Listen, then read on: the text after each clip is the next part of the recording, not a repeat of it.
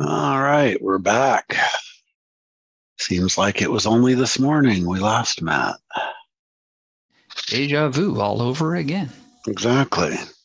There's actually been some decent little range stuff here. We got a push down that was viable back into the range. It pretty much has been respecting the range. But as we get closer to the number, we can probably expect that to not be true. So I'm not in a hurry to play here, but I'm definitely interested in seeing how it responds. I'd love to get to an extreme here and see what happens. Like we're almost there in ES, but there's too much volume down here. However, closer to the low 60s gets interesting. NQ, it's testing the extremes of the range, but it's too much in the middle to play that. There's really no range to go back into. This is the range here. So I wouldn't play either of these here. I would just start tuning in for FOMC. Don't forget, by the way, today is the actual FOMC. We do the minutes as well. And this is the one that drags out. We get the announcement, what the decision is, and then we wait a half an hour, and then we get the press conference, which creates a whole second chunk of volatility depending on how questions are answered. So it's a reasonably good setup to play for about an hour. So let's see what happens. Number one thing you want to make sure here is that you don't have any leftover orders posted anywhere, extraneous orders. First thing I do is make sure I've canceled everything, because that's actually happened to me where I left an order at one end of the range or the other, and all of a sudden we're there and it fills. I'm like, whoa, what was that? So I always just look at the little dashboard in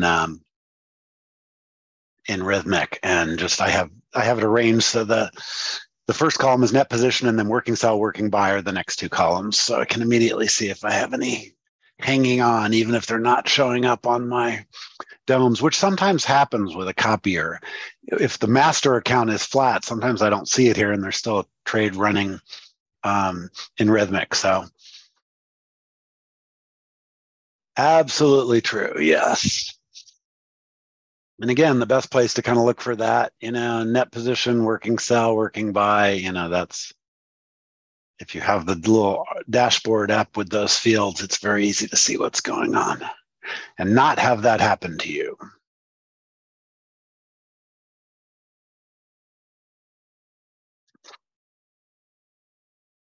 That's funny. So you only trade your cash account. I only do evals for these because I figure if I catch a crazy good trade, it'll fund that particular eval.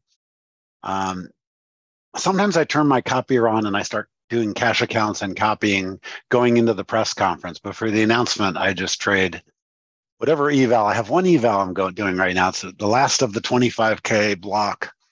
The rest are all funded. And, the risk management's a little tight in a $1,500 drawdown for playing FOMC, but with a couple of micros, it's fine. Just no more than that. Really? Huh? I haven't had any issues with that, Amy. I get good fills, and I'm watching the cash right next to it, and so I can tell if it's off. In fact, while I'm thinking about that, let's put the cash down back up for ES with the full liquidity. That's one of my cash accounts there. So I could trade it if I wanted to. I'm going to turn off MES. I'm just going to play this in NQ or MNQ again. I've been having a lot of fun doing that, and it's actually been working pretty well. So if there's a really fantastic ES setup, maybe we'll trade that. But I think it's a lot more appropriate to trade batches of micros. And MNQ gives, remember, it's important point here. Interest rates, true statement, I'm about to say, interest rates affect tech stocks more than other stuff right now. Why is that? Quiz question. Anybody want to take a shot? So, for example, let's say they do 50 basis points. That's an upside, not a total surprise, but it's the high end of the expectations. That is likely to financing rates. That's part of it, but that's not the key.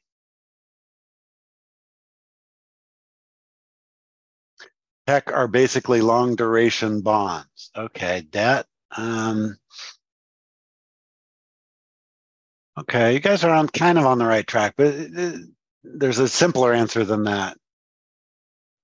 Yeah, but most of, the Nasdaq isn't young companies. It's more mature tech. So here, let's look at who's in the Nasdaq. Here's the Nasdaq. Most of these are pretty sizable companies. They're major equities. So it's a really simple one. Don't overthink it. The bond thing and the interest rate cost is part of it, but it's a very small part of it. There's a better reason than that. Anybody want to take a shot? Okay. It's actually just one of those silly common sense things. I'm still not getting an answer. Okay, or nobody else is trying to guess. It's real simple. Tech, for people to buy equities, they're competing um, with interest-paying instruments, bonds, whatever, bills. So if interest rates are going up, tech's going to go down because people are going to lean toward the interest-bearing instruments because the interest rates are going up. It's literally that simple.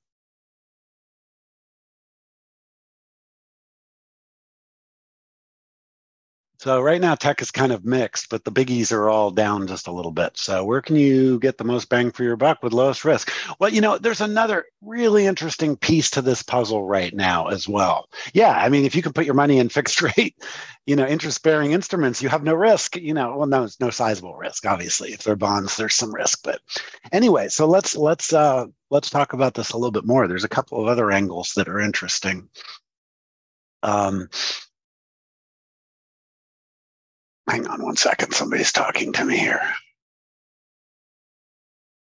Okay, so anyway, I saw an interesting comment on Twitter this morning that I totally agree with because the hedge fund guys were saying this exact same thing. If the market doesn't continue selling off and being a bear market, if there's any evidence of strength, guess what? We're going to go up. Why on that one? That's another good quiz question. Really simple reason. Don't overthink it. It's related to what I talked about Monday with the hedge fund guys. What makes different than other instruments? Because the equities in tech are more volatile. Basic materials, energy, stuff like that. Those are very earnings driven, and they're real easy to track based on that. But stuff like Google and Alphabet, and Microsoft, they're going to be more speculative. But too much money wanting in. You're on the right track, Amy. You're really close. I'm not sure if you got it right or not. Yeah, bingo, Calvin. The fund managers have to go to work. Remember, they make money by trading, not by sitting on the sidelines. So, oh yeah, if we get a 25 basis point increase and they say that they're going to start backing off and even imply that a lowering might be possible later in the year, the market will be off to the races to the upside. Absolutely no question. But I won't go near CL. I used to trade oil very actively, Thomas, but there's no reason to right now, to be really honest with you.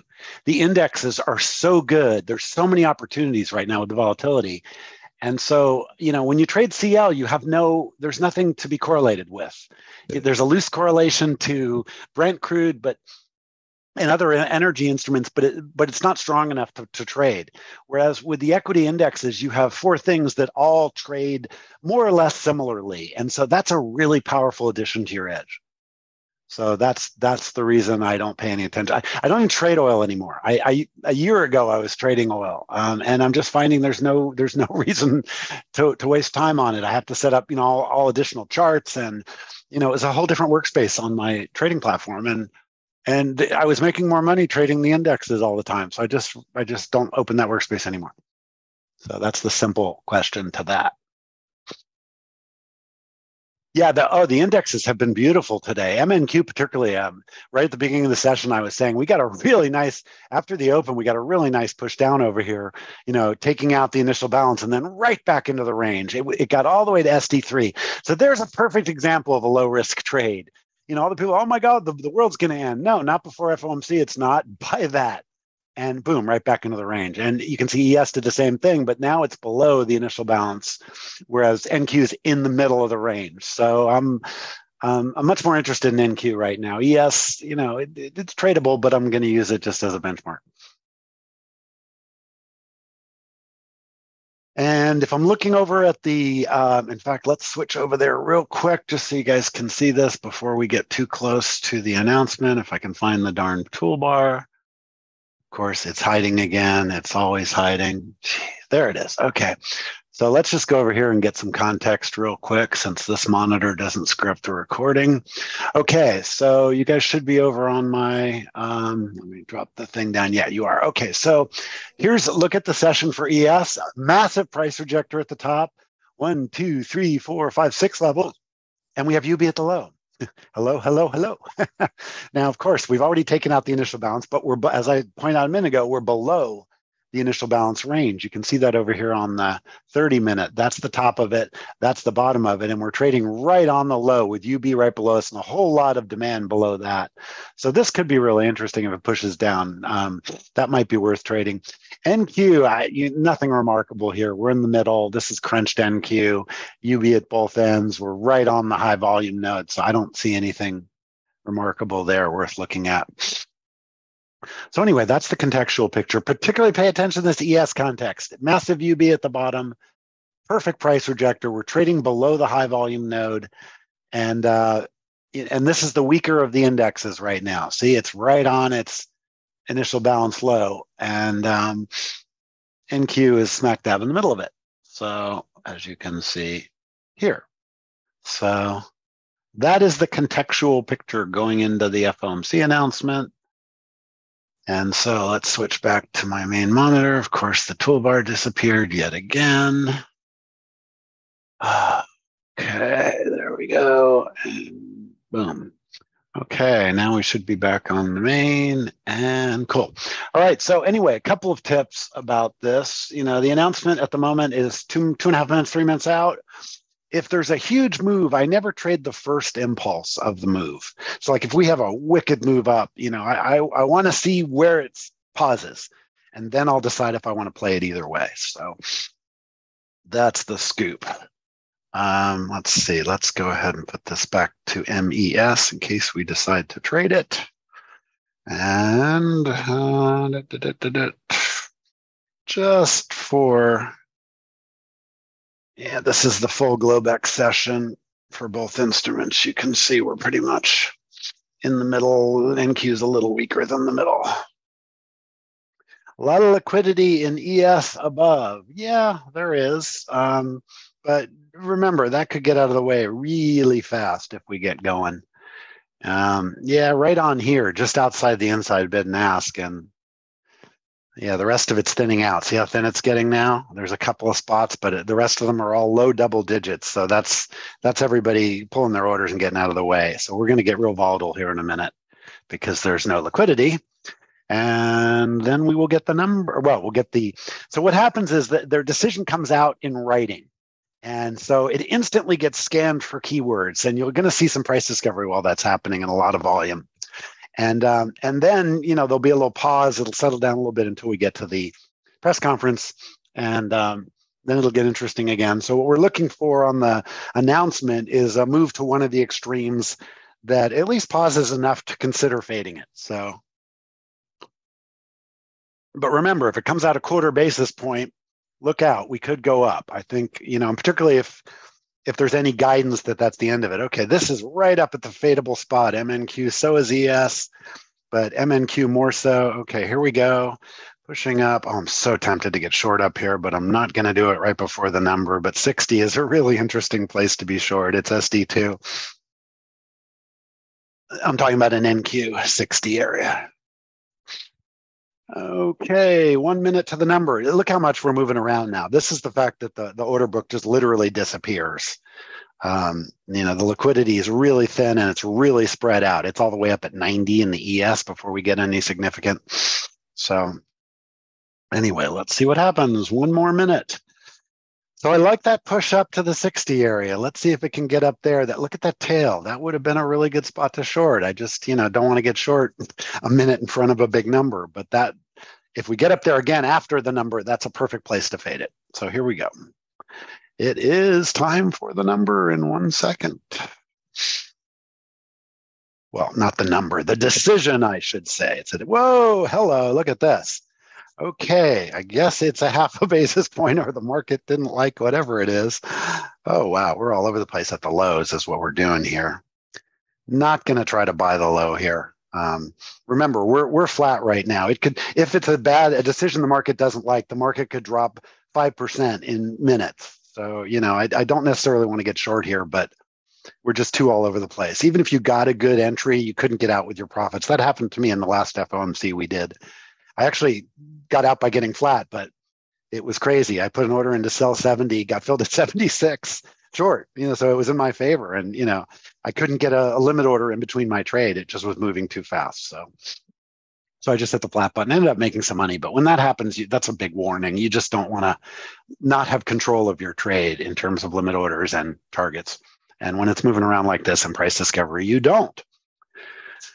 But look at this. We traded right to the low 90s, and then that got bought. And now we're back up at 0.0 and heading up again. So watch 20 over here in NQ. That's the next inflection point. We just shot right through it. And now, well, we're still going up. So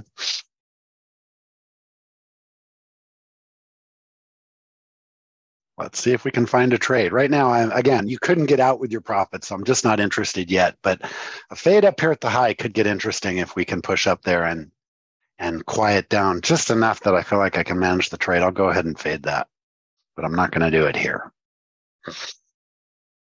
This is pretty volatile, guys. Look at the LRCs. That the 60-minute LRC, we're touching both sides of it really aggressively. That's telling you price discovery. Basically all the LRCs are the same width. And again, statistically, that is the definition of price discovery. There is no range here that the market's respecting. Even if you go back an hour, it's overshooting that. So, okay, let's see if we can get a fade up here. Tempted to park a limit order like right there and see if it can come up and get me. I'm going to do that. Let's see if we can get filled at 61 short. Probably not, but it would be fun if I could. Quarter point, interesting. So why is the market not liking that? I guess it's waiting to see what the press conference commentary is.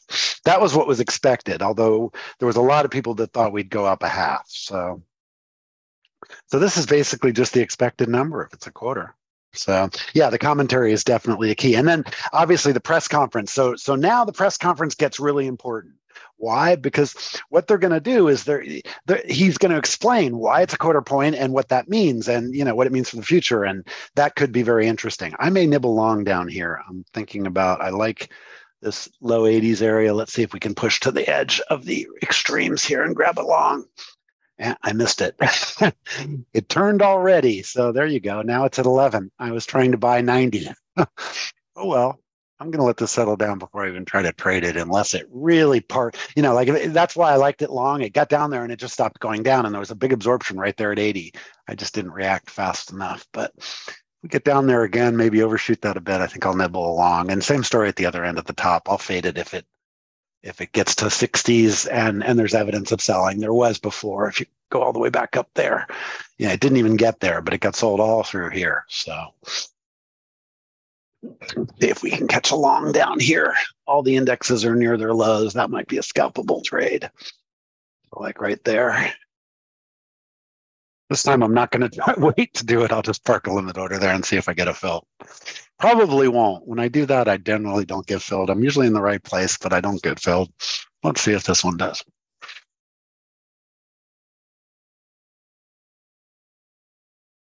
So the press conference starts in a half an hour. And we're not going to break the range aggressively until the press conference. That's a really common pattern. So if you can, once it quiets down like this, if you can fade the edges, that's not a bad idea. Because until we get more information, nobody's going to, get too bonkers. I'm going to scoot this up just a bit to about there. Whoa, not there. Boy, that it reset my dome, and I almost got an order at way the wrong place because I was moving it when the dome reset. You got to watch that. Particularly in NQ where it can move so far. I have it set to recenter like on 50 ticks, but that was 50 ticks right there. It just hit it. On my ES domes, I only have it do 20 ticks, so it doesn't get that crazy. But with NQ, you got to be more diligent.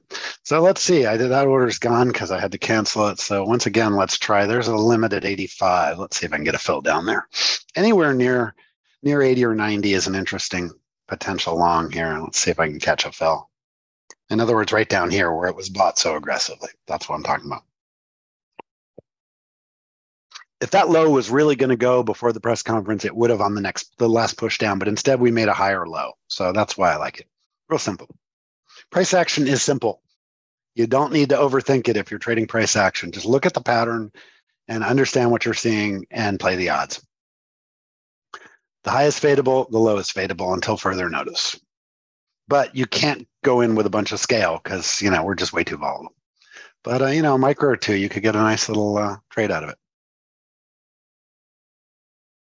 Meanwhile, we're pushing up. Maybe is my order still up there or it isn't? Let's get an order up there again, like right here, 55 and change, which is, let's see, that's like right in there. That's a decent spot.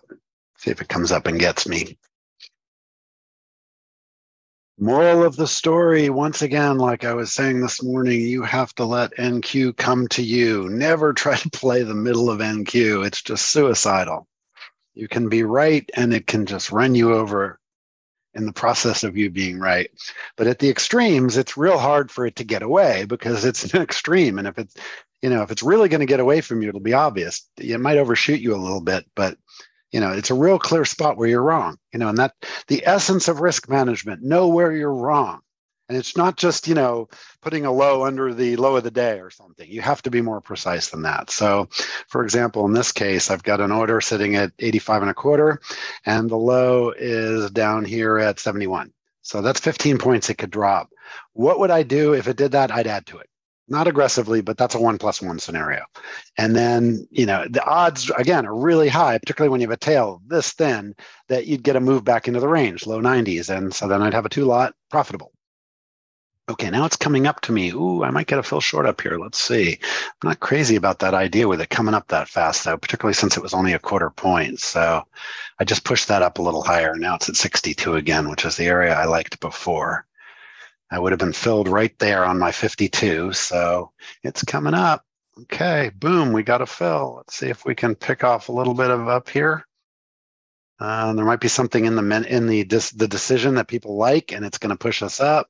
So there's the 1+1, and now it either has to work or not. I'm going to have to get out of the way. And let's see what it's doing. This could be a breakout of the range, or it just could be more volatility. Yeah, it's just more volatility. Okay, there's one profitable. I'm trying to get the other one off, and I'm chasing it. So let's move them both up and not take the risk of that. We're outside the range here. So again, we should just move into the range, or I can scale a little bit more into it maybe. Yeah, we'll take one more there. And I'm going to get these two off pretty quickly. Don't want to let it get away from me. 80, remember, that's the area I really like. I'm just scaling very slowly. Little baby swarm up here. Take one more. Here it comes. Okay, let's get the profits off in total this time. Last time I only got 2 of the contracts off. And now it's running away a bit. So, yeah. If it gets above 90, it's going to go test 20. So that's going to be a little too far. So, yeah, shoot. The other one's doing. Oh, I don't like this up here, but yeah. Baby swarm it a little more aggressively. There we go. Now we'll get out with the whole thing in profit. Okay, so I'm going to put those right there. Scoot these down. We'll get the first 3 of the 5 off right here. And it's not going to let me do that. All right, this is an interesting exercise. See all the volume right there? If I can get above that, I'm going to be off sides, but I'm going to continue to swarm this a bit because it's getting sold here. So got to be quick. It's in the sweet spot, but it could easily go to 20 from here. So I could end up pretty far off sides. But again, with this account, I'm willing to do a little bit of that. Let's take profits fast here. Okay, there we go. Okay, got one left. Got it. Okay, cool. Now we'll protect that last one. Got a nice little profit. Oh, perfect. Okay, cool. All right, so that was nice. We made a quick $30 on a 6 lot. Subtract the commissions, $24. I'll take it. Again, just playing with micros. This is a $1,500 drawdown account that's about to be funded. It's my last one of the 20. So, there it goes. It pushed out of there. So really good that I took profits, because now it just pushed, now we're at 0, 0. So 20 is in play. Look at the LRC. We could easily go up and hit 20, in which case that gets interesting to fade, because there's just no volume up here.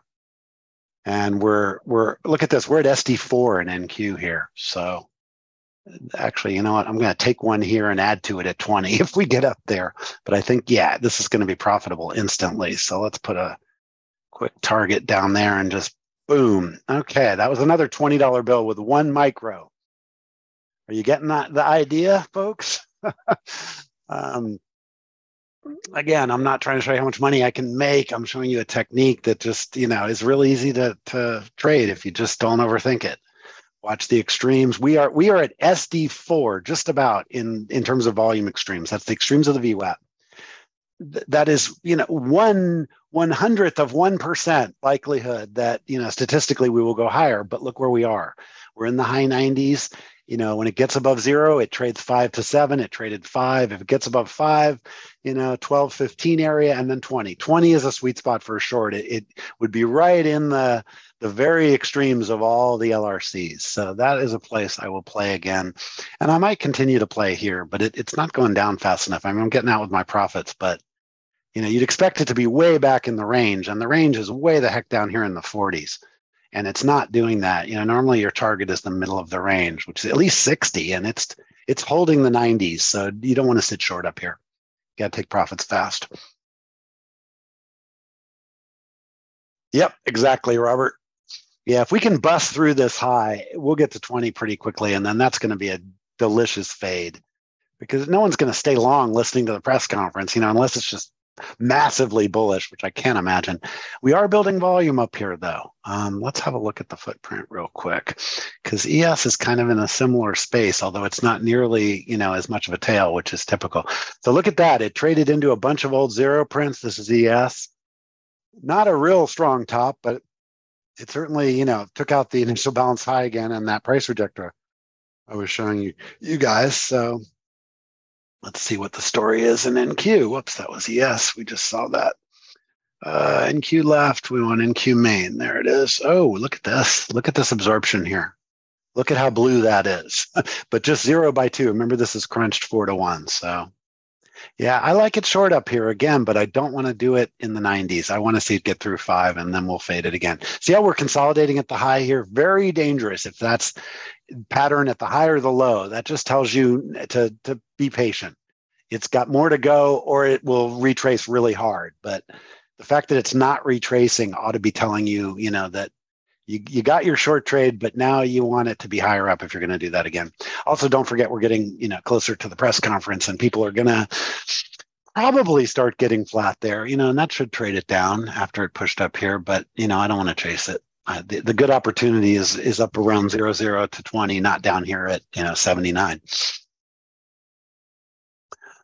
Okay, so if you have any questions, by all means, stick them in the chat. I will answer them as quick as I can. We have a decent turnout today. Thanks, everybody, for coming. I know we've got some guests as well. Welcome.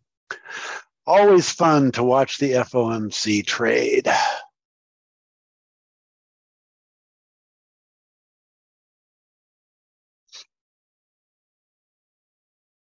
Ooh, here goes NQ again. Come on, 20 is perfect if we can get up there. Right here, I want to go ahead and park an order at about 19.5 just for fun, because we could squirt up into that spot. And look at that, that's 20 right there. And it just pushes the SD4 extreme a little harder. It's still SD4. We're above 3, and here, I'll stretch it out so you can see it. We're working 3 to 4, which is a really extreme spot. But it doesn't mean it can't go higher. It just means statistically it's a really good spot to play. That's all. Oh, let's see. What's my biggest one-time trade I've made in my 50-year career? Oh, that's a great question. In terms of futures or anything that I traded, because when I used to do options on buyout candidates, I had some ridiculously big winners. Like, I bought $1,500 worth of options in 1973, and a year later it was like 50 grand. So, but that was, I was, my strategy when I first started trading was I used to buy options on takeover candidates. It's the old Carl Icahn, greed is good, late 1970s, early 1980s, environment. And so I just spent hours in the library looking for what I thought were takeover candidates, and I'd buy a few way out of the money options on them. And one of them I did that with in 1973 was a company called ComSat, and they got acquired by what became MCI. And I made like I said, it was a ridiculous gain. I don't even know what the percentage was, but it was like 50 grand out of a grand of options. Mind boggling. So, that's in terms of futures trading. When I used to trade more size, I used to primarily trade YM with fairly good size, like up to 50 YM at a time. And I had some six-figure days doing that. So that's kind of the answer. That makes sense. I also had a massive loser in my early 20s at UCLA. I put a big, I thought I had the options market figured out. I put on a trade that was way too big. And if it had worked, I could have retired that day. It would have been like $10 million. Instead, I lost like $200,000 in one day, which was not all my account, but it was a good chunk of it. And that taught me a lesson about managing risk, because the trade ultimately worked. I just, it just took me out before it worked. And that, that's what happens when you're over leveraged. Surprise, surprise, right? Trying to spread this out so we can watch it without losing the history here. You know what? Let's go to 120 seconds. It might just be a little easier to keep an eye on this. Now it's trading back into the range, but it's still nowhere near the volume. I'm talking about NQ. The volume's down at 40. It's drifting down there. So there you go. Now it took all that time for that top to finally get priced in, and now it's back in the middle of the range, which is always your target when you're fading one end of the range or the other. So the idea to short up there was a good one. Could have been more aggressive. Yeah, never get aggressive on FOMC day. I never regret it when I don't trade aggressive enough, but I always regret it when I trade too aggressive. So that should tell you a really good tip about how much size to use in your trading. You will never be unhappy trading too small, except you didn't make as much money as you could have. But there's something very low stress about having just every trade work, and they're small, and if they don't work, you don't lose any sleep over it. There's just something massively good about that. You want, that's, if you're managing risk well, that's how it will feel. It will feel like, you've accepted the loss before you put the trade on. If it's a loser, fine. And if it's a winner, fine. It's like, it's boring. It really is. Look at that reversal up in that range. That's crazy. I moved this out to 2 minutes just so we could see the whole picture of how far down we went and how far up we went. Look at NQ. It pushed down to SD3 and up to SD4, and it's still working the top end of the volume. So NQ likes this, obviously. Again, I explained why. Higher interest rates hurt tech the most. So NQ is the strongest index right now, and that's why. And so we'll see what happens. It's the only one that's markedly up. It's up 0.25%. Everything else is down slightly. So you can see right there. So again, that's totally expected. So everyone's going to really want to hear what they have to say at the press conference, because now the game is going to be, okay, is this it? Or are we tapering down? Or are you just pausing in the aggression of the increases? And they're going to try to put Powell on the spot with that. Okay, now I don't want to fade the volume at all here, but again, a push up might be fadeable. Well, now it's got to get back up to 1200, but that consolidation is an interesting place to play, and that's 90 area. Let's see if it gets all the way up there. I doubt it's going to. Look what ES is doing. It's just filling in the volume in the middle, right on the VWAP, which is totally expected. Let's put the liquidity back up over there. So yeah, you can see it's pretty active right in the middle there. Yeah, we are rainbow tapey. That's true. If you look at so this is the NASDAQ. Doesn't get much more rainbow than that. It's Christmas, red and green. The Dow is a lot weaker, and we're seeing that. The NASDAQ's the strongest one. The Russell is very Christmas rainbow, as is the S&P. So this is, not by any means a get out of the way, a long ripping up market. It's definitely fadeable at the edges. And NQ is giving the best movement. I mean, we're 30 points down from just that recent consolidation up there. So perfect place to play a short. I mean, it just doesn't get better than that. Well, from a TPO point of view, we have a 4-week high above us. And it's right on the edge of the range. So I would be stunned if that didn't go at some point, whether it's today or later in the week. 40.90 is definitely going to be in play. And we got close to it.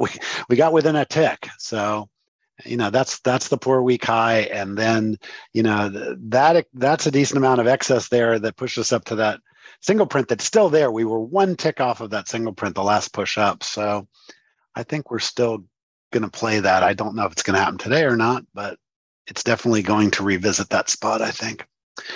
Okay, this could be an interesting place to play NQ short. It's right at the bottom of the bounce, see here, but it's in the middle of the range, which is why it's dangerous to play it.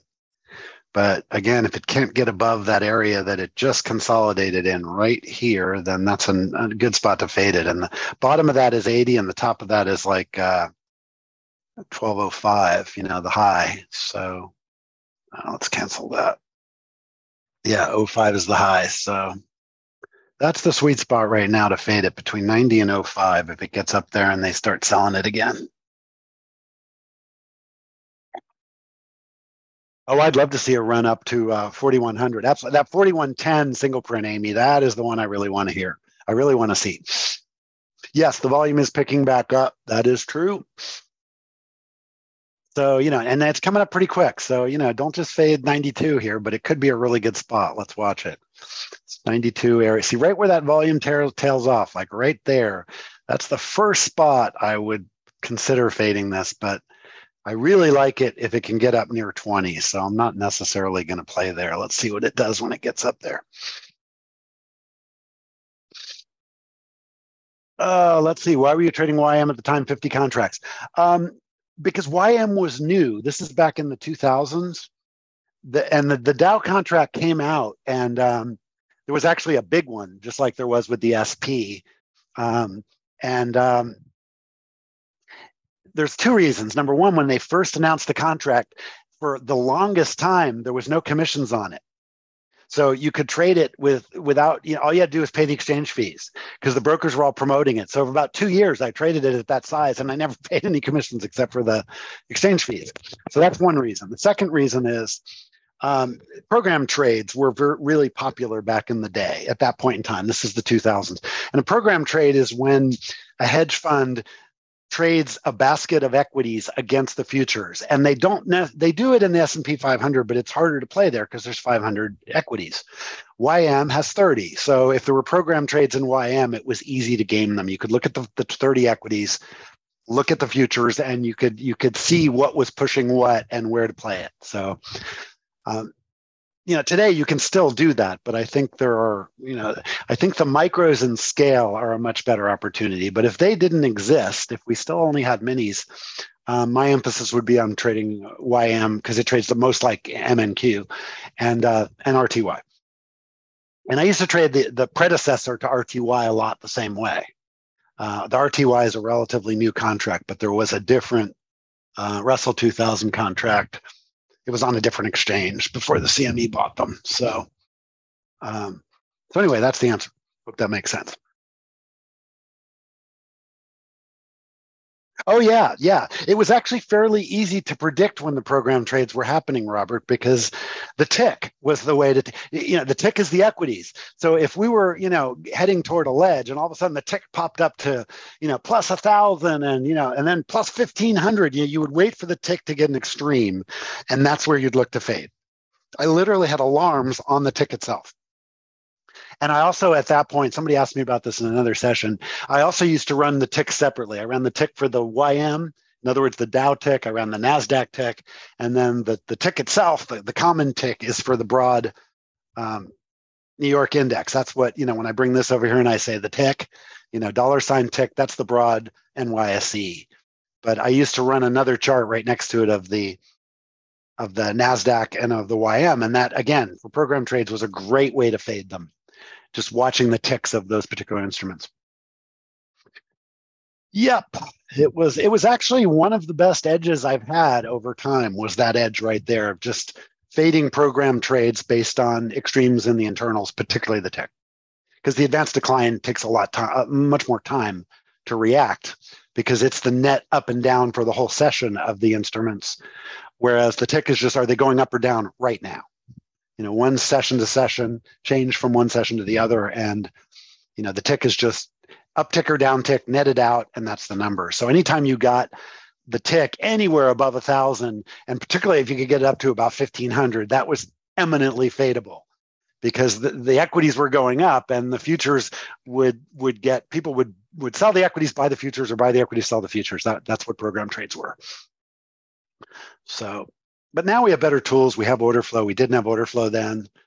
The platforms are much better. When I was doing that, I was doing it on eSignal, which was actually a pretty good platform. But if you couldn't write code, and I could, but there weren't a lot of indicators around. The stuff that was around, half the time didn't do what it said it did. So you had to be pretty comfortable writing your own code. Trying to remember, I know we were talking about TradeStation the other session, and its language was called Easy Language. I'm trying to remember what it was in eSignal. Something I keep thinking it was E#, or C#, but that's NinjaTrader that I'm thinking of. What was the language in eSignal? I got to look it up now because it's bugging me. I'm old.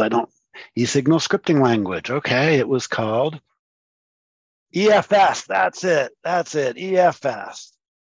And it was a form of JavaScript. That's right. Now I remember it was JavaScript. Yep. So let's see. Would that work now looking at the tick? No, because program trades, Donna, have more or less gone away. It's order flow trades, have pretty much replaced that activity. There was a lag because, you're trading equities against futures. So if anybody had a decent platform, you could see it happening and trade it. But now the tick is still a useful indicator of energy in the market. You guys see me refer to it all the time, particularly, 15 minutes into the session, at just getting a gauge on what the equities are doing versus what I'm seeing in the futures. But I don't think there's a tradable edge there anymore. That's my thought on that. Yeah, good old Java. What a piece of garbage that was. There was a bunch of old Java platforms too. Does anybody remember JTrader? What a piece of crap that was. Yeah, tick is more like it's a contextual filter. Exactly. Bar, that's right. Most program traders have gone to HFT. No, not at all. That is a completely different world, Robert. HFT is really simple. Buy the fastest computer you can get and get as close to the exchange as you can, and front run whatever you can front run. That's what HFT does.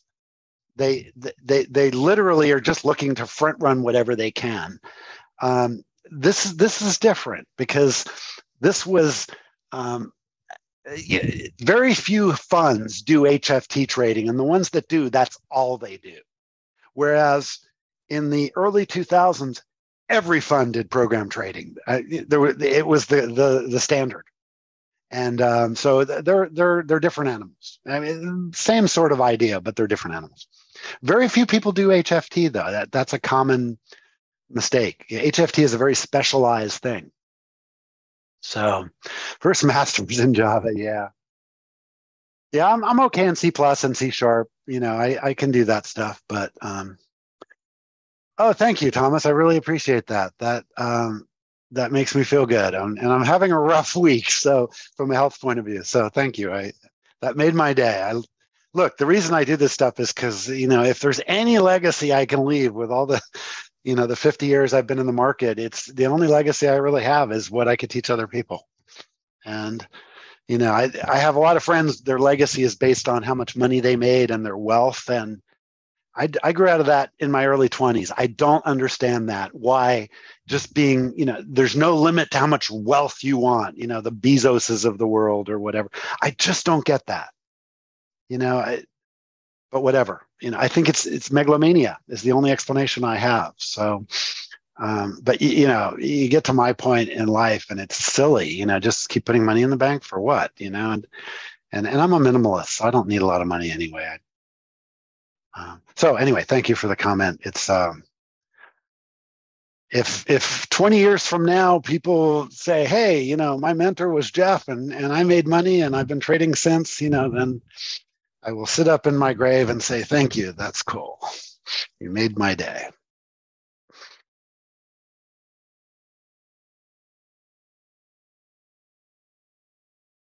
Oh, that is totally true. I have a couple of friends who are extraordinarily wealthy that didn't lose their souls. But and I have a reasonable number of very wealthy friends based on where I grew up and the businesses I've been involved in. And I got to tell you, the vast majority of them, pardon my French, are total assholes. And it's mostly because of the money. Their entire world is about money, and I can't even talk to them anymore. Just, some people that used to be really good friends, they will do things that directly hurt other people in the pursuit of profit. And to them, that's okay. And I'm just like, bite me, screw you. That's just not okay with me. So anyway. Yep. Money is useful in life for a variety of things. But if your life is controlled by money, then you have a disease. It's just like, if political power or anything else, Um, absolute power is absolutely compromising. And, that's the trouble when you get substantially wealthy. Having a small amount of money, I think, that's okay. And, being a small millionaire or whatever, and, kind of puts things into perspective and you can control your own destiny a little bit.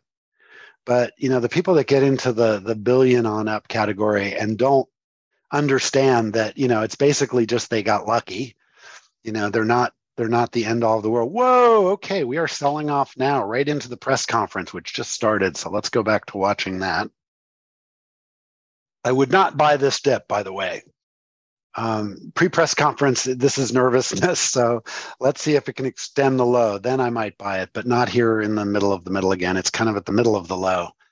NQ needs to go a lot lower. See, we're not at any extremes. We're in the middle of the range here. ES is lower. It's at the bottom of its range, but I still wouldn't buy it yet. Let's see what happens here. The first question, obviously, that they're going to ask, I'm not watching the press conference, but everyone's going to want to know about going forward. And I'm sure that's going to create some more volatility down here. Whoa, like that. Look at that little push down. Maybe there's a long down here. Let's see. Yeah, this could be one right there again. In NQ, it pushed below that. Okay.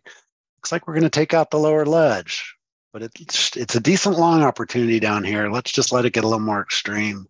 Wow. Okay, we already bounced 20 points. So that I do like a long down here in the very low 70s of NQ. That could get interesting again. Let's see if we can get down there. We're at 80. There's 84. Okay, there's 80 traded again really aggressively, and it continues to. So that's obviously an inflection point. I am going to grab a long right there. So I'm long at 73.75. I'm going to protect it. There we go. Now we got a runner. Look at that. 85, 90. And there's that spot that got absorbed at 80. That's my stop right now. It's right there. Now it's going to push up some more. Let's protect it at the next high volume node. There's 90. Okay, 92 is now in play. Boom. Okay. That was a 20 pointer, guys. One micro, $40. Okay.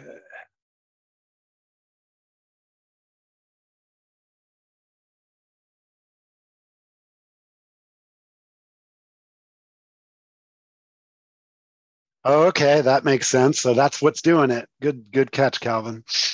It's a great long, but don't keep nibbling at it. It's got to go lower to be another good long. So we're at a decent extreme though. So this is a spot to consider playing. But the market wants to sell off right now. So let's let it extend down, and then we might be able to catch a good long, like right in here might be one. I was late, but I still am profitable. So I was trying to catch the 50s. I got filled in the 60s. I'm using market orders for that just because I don't want to chase it. I'm not trying to do a limit, and just, hitting the bid or the ask won't hit it fast enough. It won't fill. So I'll end up with a fragmented limit order. So I'm just using market orders down here. That's so low anywhere in the 50s. I'll play. And if it blows the low out, I'll play again. So let's see what happens there. This is, once again, it's SD4 or SD3. It's not quite SD4 in NQ. It is SD4 in ES down at 48 there. So This is perfect volatility, JVC. We're getting a perfect example of the FOMC trade, and I'm digging it.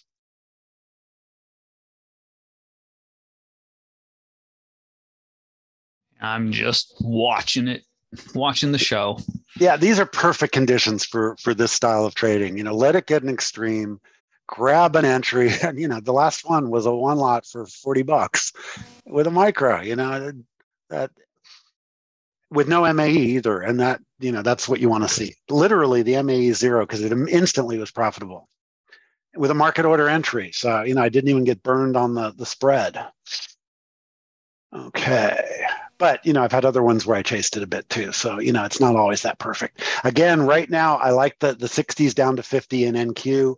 I don't want to play in the middle here anymore. And, the press conference is going, so it's going to be all over the place. We're getting really thin again. You can see over here.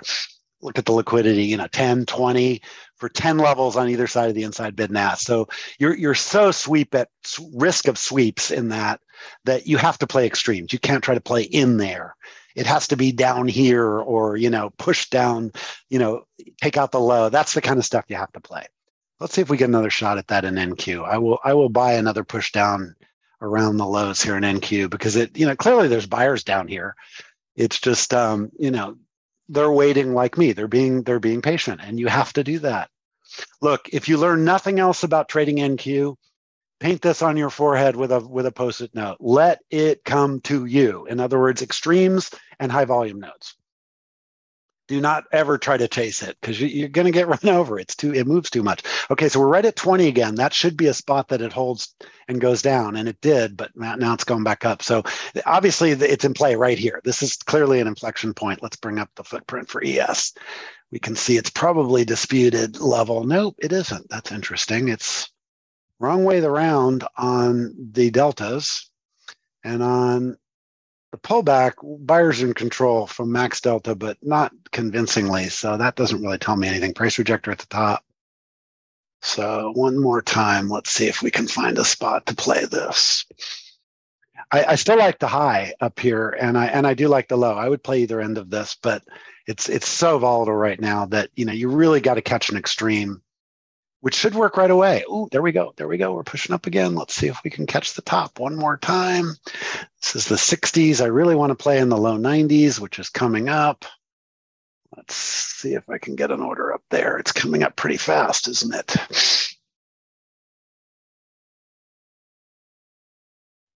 I'm going to stick an order right there at 92 just for fun. I'm prepared to, I traded 90.75 and it turned. I think I'm going to get filled here. Let's see. It's got a little bit of up energy. Nope. And that would have been 20 points right there. That little baby pullback. So, and I missed getting filled by a tick. Yeah, a tick again. Oh, well. Let's see if it gets back up there. We'll jump in more aggressively. Got filled. Okay, cool. There's the push up. All right, let's fade that. Let's get us targets down here. There it is. Boom. All right. So we just went from 20 to 90 and a 2-lot paid off another 47. I'll take it. Along with 3 micros. Okay. When the press conference ends, it ends in about a half an hour, typically, sometimes a little faster than that. So about noon. When they stop asking him questions, or he stops answering them. Sometimes, yeah. Sometimes he'll stay, sometimes he won't. So almost got 20. Cool. Yeah, I got lucky and got a fill up there, and also had the one before it. So I had a nice little 2-lot. But now it's holding the low 90s. So that's the typical inflection point to push up.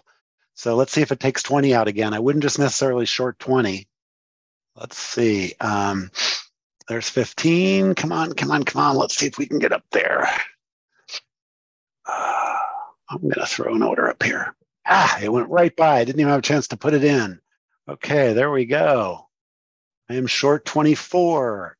I'm just going to take profits. I tried to protect it, and it really doesn't make sense to protect that trade. So let's just let it come to me here. All right, whatever he's saying, the market likes at the moment. Pushing up pretty strong. Be careful here. This might be a place you could get run over short. Right at the extremes. So, let's see if it wants to push them. It might. I'm offsides a little bit here, but that's okay. Okay, let's put another target in there. And let it come back to you. Let's get 2 off really fast because it came right back to my entry and then it bounced again.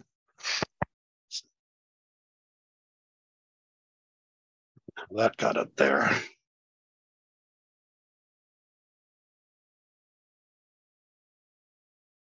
Okay, I'm offsides a little bit here. This is a perfect baby swarm. Got to get the fills this time. I didn't the last couple of tries on the other end. Okay, come on, you can do it. One more sweep back into the range. The middle of the range is down at 180, so we're trading at 50. So we've got a lot of places to go here. Be careful getting too aggressive here, guys. And come on, let's take some profits here. Jeez, it right there. That keeps happening.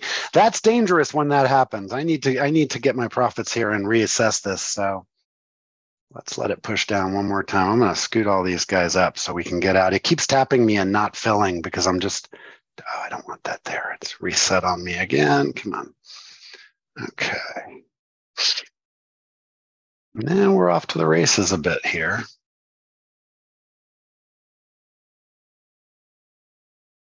I might be too far offside, so let's see. I don't think so, but it's still right at the extreme, nice and flat here, but I'm taking a little heat I don't want to take. I just don't want to flatten it out up here since it's been at my profit spot a number of times already, so I'm going to swarm it a little bit more here.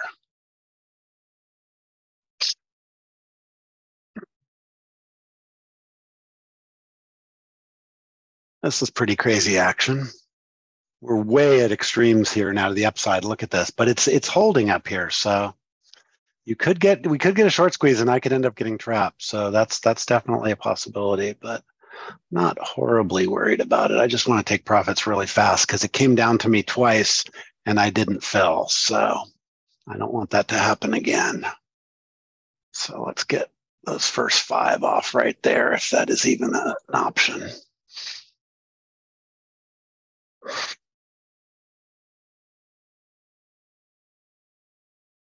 Again, taking more heat than I'd like, but I think I don't want to just flatten this out. Let's see if we should get a move back into the range here. Let's get this. Come on. Oh, it's right there. Come on. Geez. Okay, there we go. Now we're getting fills. Okay. I just basically flattened that out after it took out my limits, and that was that wasn't as good. I took some more heat there, but that was another $25 on that 5 lot. Now I'm going to stay out of the way because it's sitting up here, and that swarm worked nicely at the extension up the range, but I had to take way too much heat on that, so it didn't move back into the range quickly enough. So now I want to watch it a little bit. Remember, the premise is tech should do okay with lower interest rates, so we could get a little NASDAQ rally going into the close here, definitely. All right. Anyway, what we're going to do, we'll give it a few more minutes here since obviously it's still real volatile, and we'll see what we can do with this. I don't want to trade this anymore now. It's moving around way too much. And whenever that happens to me, by the way, that's a huge red flag to sit in my hands for a little while. When I get a position like that and it keeps going to my profit and I'm not filled and I have to really get aggressive about getting out with my profits, that's a really good warning to stay out of the way. This looks like a potential short squeeze right now, guys. Look at the extremes. So 508 MES. Cool. Awesome, Robert. I love seeing that. Yeah, too fast to set targets. Exactly, Robert. And this is just tricky crap.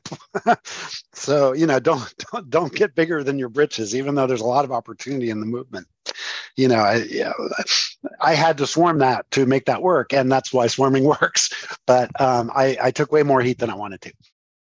I just was comfortable I could do it, but it's pushing up pretty strongly now. We're at the next 20 up, 120 points up. So this gets interesting yet again. We're at another extreme, but it's going up really strongly. So, by the way, let's have a look at the internals because again, that's a good look at the tech. Plus 1400 is as high as we got. And now we're sitting at plus 700, and the advanced decline is improving rapidly. So the market likes what's going on in the press conference. The equities are getting bid up. So you don't want to keep fading this. You want to let that, let that get priced in. And we took out the big fat whole number. Oh, and we got the single print, JVC. Look, we just got it. I love it. That single print's been there forever. And we a couple of days ago, we tapped it, but right there. And there's nothing above us here. I mean, you got to go way back to find anything anywhere near above us. Like there's the only artifact. And that single print we just took out. So very interesting action. I'm really enjoying watching this now that I'm not in a position that I don't have to worry about it.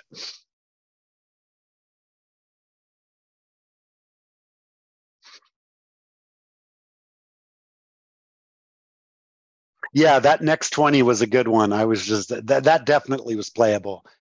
20s are always playable, but when you get two in a row like that and you're at SD5 or whatever we're at, that's a really good bet. Again, you're with the statistics. And then now it'll trade down to 92. So there's that perfect 20 pointer. It does that over and over again. 92 to 20 is the most scalpable range ever in NQ and MMQ. And we get it over and over again.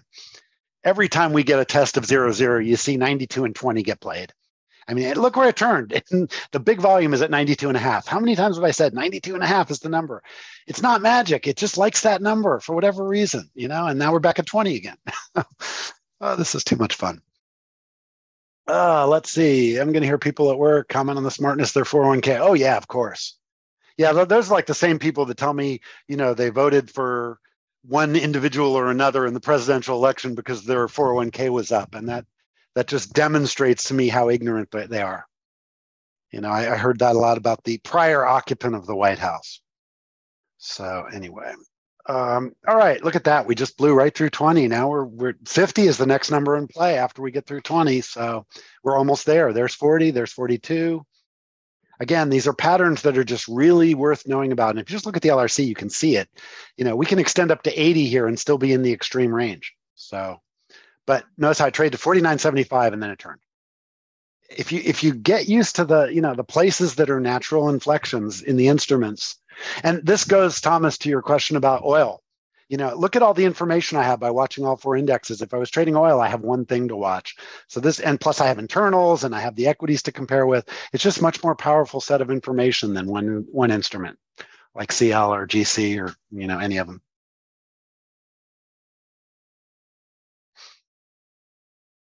That's pretty good. That's funny.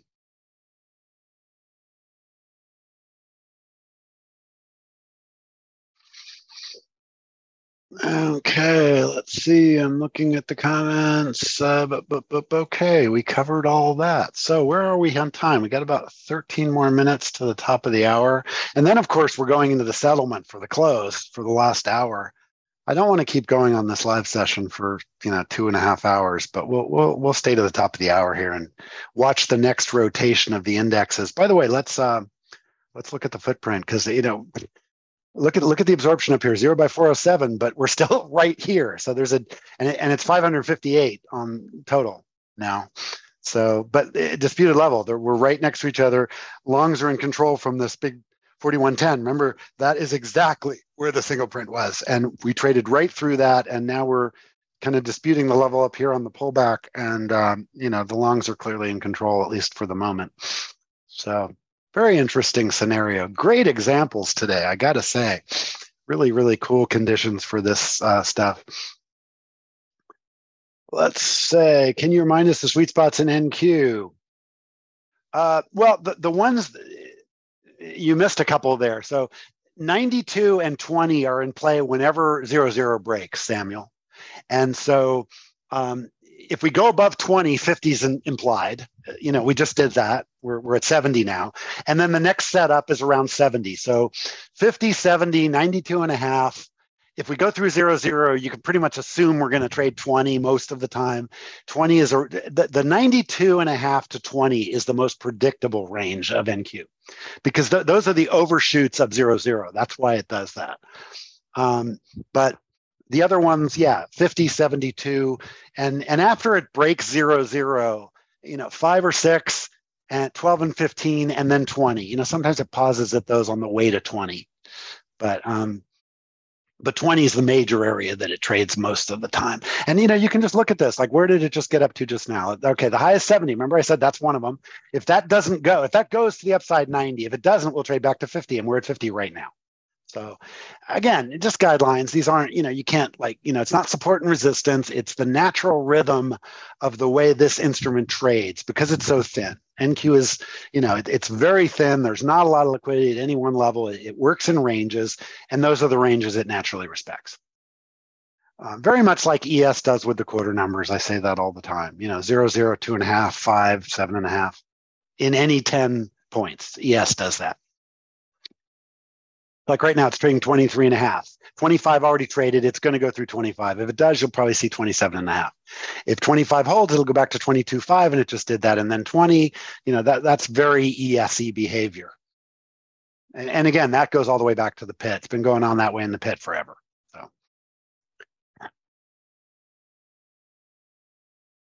you have to add more SDs. Yeah, but this is a really good look. SD4. If you look up a normal curve and then look up the fourth standard deviation of it, it's 1/100% that the odds. So when we go through that, your conclusion is that it's statistical anomaly, and those can be playable, but a market can be statistically anomalous for a long time. It's just like you can be overbought for a long time or oversold for a long time. That's just, and we're right back to 50 again after pushing one more time up to that same level above us. So cool. Yeah, very rainbowy tape. This is a really mixed market, and it's really volatile. So I would not be reading anything into this action other than what we have already said. Starting to maybe get a little slow up here. This could be a fade in NQ. Let's see what happens here if we can get through this level. I'm tempted to grab a short there, but I missed it. Let's see if it pokes through. Right on the ledge break of all these again. So a ledge break here would be a good potential trade, but it's not happening. I missed it. So, all right. We'll go 9 more minutes. I'll get the next rotation, and then we'll wrap up so I can get some rest. Yes, that is true. The tick has pulled back, although it's still positive, but not nearly as extreme. And the advanced decline didn't get that strong. It only got out of the gutter. So, this probably isn't a bad place to fade. But, it's pretty strong tape, so I wouldn't get too aggressive fading, but you could fade. Okay, here we go. I missed it again. All right, but I'm profitable, so that's fine. There's another $10. Let's see if we can catch this puke up. Got it. Okay. And there we go. Come get me. We're doing another swarm here. That volume right there. Okay, and almost got a $20 bill out of that one. Okay, come on, you can push down. All right, push up. I don't care. You're not at 90 yet, so let's take profits here. And let's get another one on. Okay, there's one off. There they all are. There's 3 more for another $40. What can I say? I love NQ. It's so much fun to trade that way because you're in and out so fast. I was in that trade. And I scaled in, only 30 seconds was the time in the trade. And tiny bit of MAE there, because I was swarming it. MAE was 30, but I don't really pay attention to MAE when I'm swarming. I just make sure that I'm taking appropriate risk for the conditions.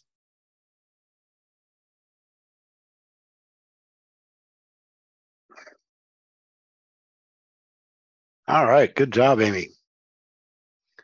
Yeah, I'm having a decent day too, although I'm struggling with some health stuff. If you were at my morning session, I have one eye not working again.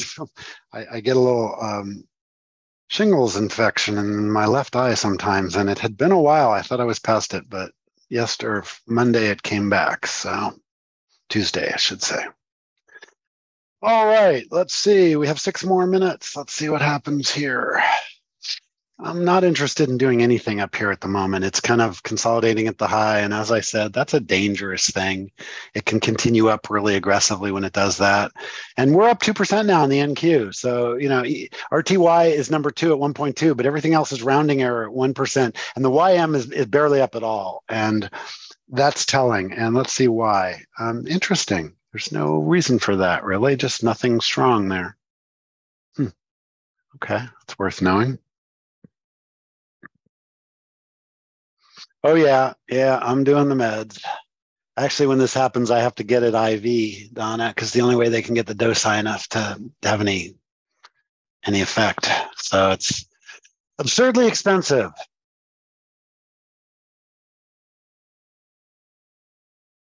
Oh, there is oral for it. It's just not strong enough. I'm doing the oral as well, but yeah, no, when it gets to this point where the virus gets too aggressive, they have to do it IV because it's just too dangerous if it catches on and I could lose the eye. I could go blind in the eye permanently. Don't want to do that. So I normally get these outbreaks on my back. I have one on my left shoulder right now. That shingles is just another form of the chickenpox slash herpes viruses that are all over the place in a bunch of different forms. And when you get over a certain age, you have a risk for it. And there is a vaccine for it. But if you have it like I do, you can't take the vaccine until you are clear for a while. So I keep trying to have that happen. And meanwhile, I just deal with it. Yeah, the Shingrix is the one I'm talking about. That wouldn't work on me right now because I have to have a break before I. Oh yeah, you can get it young. It's I think the first time I ever got it, I was in my 50s. I didn't know what it was. I just thought, God, that rash really hurts on my shoulder. What is that? I went to a doctor that didn't know anything, and they told me it was nothing, dermatitis, which didn't make sense. So of course I Googled it and figured out what it was. Went back, and they were like, "Oh yeah, okay." And so yeah, our medical profession, if you get a really good doctor, it's awesome. But the vast majority of the system is, just doing what they have to do to survive. And it's just not a good system anymore.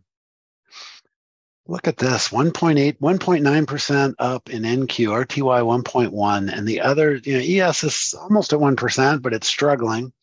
Definitely got sold up here. That's kind of a weird tail above. That's not a particularly strong pattern. Let's see what the footprint is doing now. Well, we went through that big absorption yet again. We've seen this over and over again where there's a big absorption and then we just trade right up above it. But now, we traded above it and then we pulled back. But 0 by 61 and, nope, not a price rejector. So I don't know. Structurally, I think we're still in price discovery. I wouldn't read too much into that. Yes, that is true. The latest vaccine is, but you have to do it in 2 doses. And if you have any of the virus in you when you get it, the side effects are really bad. I've had a few friends that don't have any of the virus showing in their system, and even just the first shot, really gave them a hard time. So I'm no interest in doing that till I'm clear for a few months at least from an outbreak of it. And unfortunately, that hasn't happened. 3 more minutes to the top of the hour.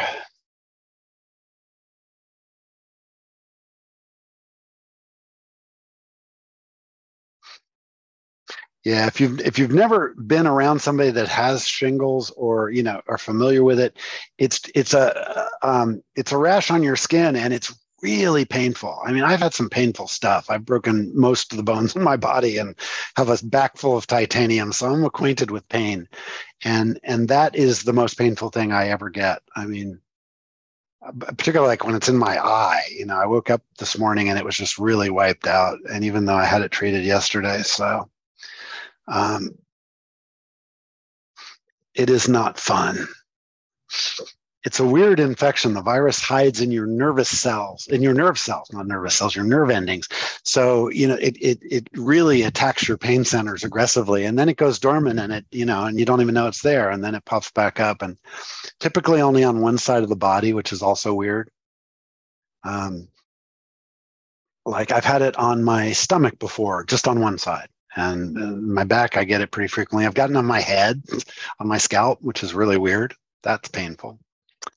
Anyway, 1 more minute. Let's watch the rotation here. I'm going to put up the footprint again, and let's see what happens here. We've got a price rejector on the pullback. Look at this little tiny area that we flew through right above that big delta. And that's a pretty good sized delta, 4,400-ish contracts. And again, if you're watching the TPO home game, we're holding above that 0 print. So we could easily be off to the races up here if this continues going into the close. We could get a massive short squeeze. We already have a bit of one, obviously. Yes, stress does cause it to resurface. Like anything with your immune system, stress makes it worse. That is true. And not much you can do about that. Yep, I totally get that, Donna. I've slept standing up because of that. It's that bad sometimes. Good job, Amy. Yes, keep your profits. Absolutely. God, look at this. We're going up again now. We retested SD2 and now we're heading back up to SD3 and ES. So you see how this is the reason you don't need an SD5, because because it's standard deviations off the VWAP, it's self-correcting. The extremes get more extreme. Like now SD4 is all the way up at almost 4150. And let me put the one that has the VWAP on it from Globex. You can see how far away we are. The VWAP is at 81 and 4081, and we're trading at 4123. So we're a good 40 points above it. That could set up a very interesting close. You can see right there. But noteworthy that the VWAP is curling up because volume is increasing. We are building a high volume node up here.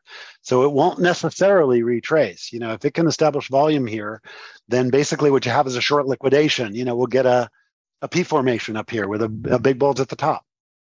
And we could close that way. So be nimble, remain nimble. Okay, let's see. Oh gosh, that is bad. My mom had Alzheimer's, as you guys know. I was her caregiver for many years. 3 p.m. question mark. I'm not sure what 3 p.m. question mark is.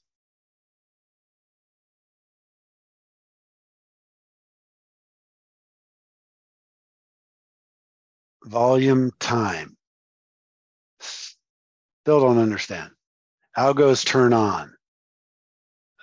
No, I don't. I'm not a proponent of the algos as superhuman, whatever. Turn them on. No, the algos. Look, algorithms used by large traders and aggressive funds are nothing more than automated execution models. They turn them on when it's appropriate. There isn't some time of day that algos switch on and off. That's Twitter nonsense. If that's what you're saying, I'm not criticizing you, but it's nonsense. There's no magic time. People that use algorithms to execute positions for them do it all the time. They don't turn them on at 10 minutes to the close. Right? That's just furu nonsense. If I'm an aggressive fund using algorithms to help me execute, I'm going to be using them whenever I'm trading, and I have appropriate algorithms for every style of trading that I do. It's literally that simple. There's no magic to it. They turn them on and the market gets crazy. It doesn't work like that. That's Twitter nonsense. So just to be clear. So you've noticed certain volume at various times of the day. Thomas, that's volume at those times of the day. Don't attribute things to algos, because that's Twitter's excuse for I don't understand it. So I'm going to say, oh, the algos did it. That's just anybody using that kind of language is demonstrating that they really don't understand how the auction works. So, I'm sure you're quoting it from other things you've heard, but I would forget the existence of algos. Who cares? Trade what's happening. The auction is the auction. And how people are trading it is really none of our business. We just trade what's happening. Hopefully that makes sense. Those are times when there are things happening, but there are no algos that exploit them, is my point. There's always changes in rhythm, yes. And those things can cause it. But again, don't put VWAP in there. Just, different markets opening and closing affects the trade. And every Friday I do a class on the equity settlement versus the futures. And I discuss, the relationship to VWAP and whatnot. But there is no magic equation to it. It depends on what's going on. And, we can close 60 points away from the VWAP, and then a similar session at extremes, it will close right on the VWAP, right at settlement. So you can't just necessarily use it as an edge. It's just helping you understand the nature of the extremeness. So what I'm doing on this view, the 5-second view with LRCs, is I'm looking for the range and extremes of the range, Thomas. What I'm doing over here with the VWAP And where we are extremes of the VWAP is extremes of the volume. The VWAP is the average of the volume. So these are extremes measuring that. But when you're moving up this strongly, it's really not a very useful measurement because value will catch up. This idea that there's a reversion to the VWAP is nonsense. The VWAP and price will ultimately coincide or come toward each other, but typically, the VWAP will come up to the price if there's volume up here. We won't revert to the VWAP. So, all of that stuff is kind of foolery stuff that people sell on Twitter, and most of it's kind of nonsense. It's just a measurement of the extremes. Hopefully that makes sense. No, see, I don't agree with that. I wouldn't sit on hands at those times. I trade those times because there's more opportunity. The extremes are where the opportunity is. Hopefully that makes some sense. Yeah, it is a little bit. Donna, I'm going to wrap up here. So we are right after 12 anyway. So this could be a really interesting close, but I wouldn't have any preconceived notion. We're getting massive absorption again right here at 30 in ES. Let's see if that level pukes. It probably will. And there it goes, 32, boom. And then right back to 30. Perfect little trade for upcoming tool in the emoji suite. And now we're continuing up. Boy, we could get to the next 20, Robert. So we have another 20. We've been through 2 of them already. So this gets really interesting again on the next one up. But look at the LRC. We could trade easily to 12.5 with this momentum that we have. So I wouldn't just necessarily fade that 20, but it's right there. It's coming up. And I bet we're going to get it right now here. Let's see. So there's my markers on 21. Let's see if it pops up there. It should. It should blow through this ledge and get up there pretty quickly. But we're also pretty extreme, so who knows? Getting some absorption right here too. Yeah, we are. We are getting a lot of absorption right there at 35 after getting absorbed down at 30. Yep. So, this is a really tricky tape to read into because there's just so much momentum and notice how much of the volume just shot up, obviously. Okay, there's 17. Wow, look at it go. Yep. That's just crazy. Just riding SD3 up. Look at that. So somebody's got some longs they're happy to take profits on here. Oh, yeah. Look at that right there. Look at all that volume. 2,200 on the ask for that one spot right there. Just at 4,500 if you count them all, but just the last touch was 2,200. And then once they're out of the way, we should have a nice little squirt. And look at that ledge. Yeah, we're going to blow that ledge, but the question is where you play it from and how. It's tricky. I'm not going to try to do that in ES. Let's throw up there it goes. Yeah, I was switching to MES to play it, and I couldn't do it fast enough. That was quite a pop right too. Wow! Look at this. Yeah. Great stuff. And that right back to 15. Look at that. Yeah. Man. Crazy. All right. I'm going to go ahead and wrap up. Thank you, everybody. Have a good one. Be nimble here. I wouldn't just be fading this up here. We could look if we really get a short squeeze going. Now the other RTY and ES are now above 1%. YM has to join the party, but if it does, we could easily go up, another couple of percent on whatever this little short squeeze is. Clearly, it caught some people off guard. So, it could be fun. All right, I'm going to go ahead and wrap it up. Thank you, everybody. Thanks for the kind words. We do have some stops up here, by the way. I'm just looking at the footprint on my other monitor. Let me show you that real quick. We did run stops right up here, and we got some absorption. So now we're trading right back to Big Delta right there. Look at that. This is textbook. And now we're going to go take out the ledge again. Oh, this is such textbook action. Probably blow through those stops and run it up a little higher. Oops. And there it goes. As I said it was. Oh, we're absorbing right there too. Boom, there it goes. All right, cool. All right, this was fun. Thank you, everybody. Have a good one. We will see you. Let's see, tomorrow is Thursday. Tomorrow's fishing trip. Yeah, fishing trip. That's right. And hopefully we're going to have a couple of special guests tomorrow. So those of you joining us on the fishing trip, yes, indeed. Should be fun. All right. Well, yes, we will do this again Friday. Absolutely. So I will see you guys then.